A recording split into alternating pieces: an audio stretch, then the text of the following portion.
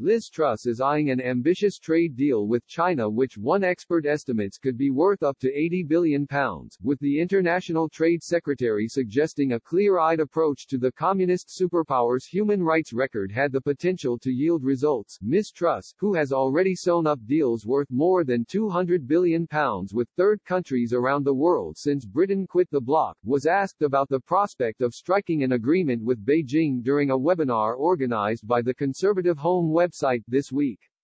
And she indicated that while an agreement was possible, Britain and the West would not overlook the plight of the Uyghurs in the west of the country, or draconian new laws in Hong Kong. Ms. Truss, the Tory MP for South West Norfolk, said, "Of course we've got to trade with China. Of course, also a lot of our allies, whether it's the United States, the EU, Japan, all trade with China. And there are plenty of areas that are not strategic where we need to increase our trade with China and vice versa. However, we have made the move on our 5G network to avoid high-risk vendors, and we do need to make sure that we're challenging China's behavior at the World Trade Organization." She added, "There's also the issue of forced technology transfer. There's also the issue of IP violations. And those are issues where Britain should not be acting alone. We should be working with allies, including the EU, including the United States, including the CPTPP nations to shape the global rules. So we are clear-eyed about China, but of course we have to trade with China and we have to work with our allies to help ensure that China is abiding by the global trade rules."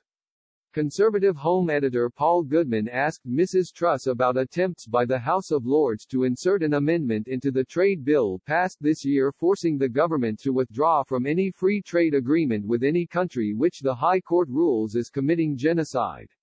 She replied, "It is fundamentally a foreign policy issue. The issue though is the way that the amendment has been framed does muddy the constitutional waters in terms of what's a political decision and what's the court decision, so of course, we have all what has been going on in Xinjiang and we've taken strong action against it.